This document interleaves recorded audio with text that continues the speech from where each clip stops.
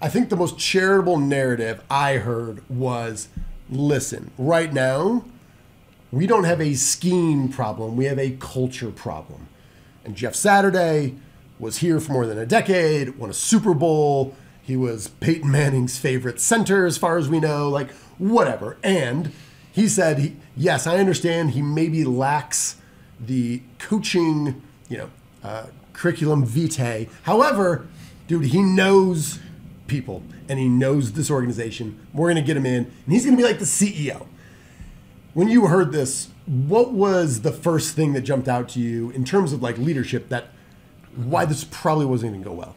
Two things hit me pretty instantly. First was the level of disrespect felt by the assistant coaches, yes, the coordinators, anybody else in the coaching profession to say, you know what, you guys have put in the time. You've been through training camps. You've been through two-a-days.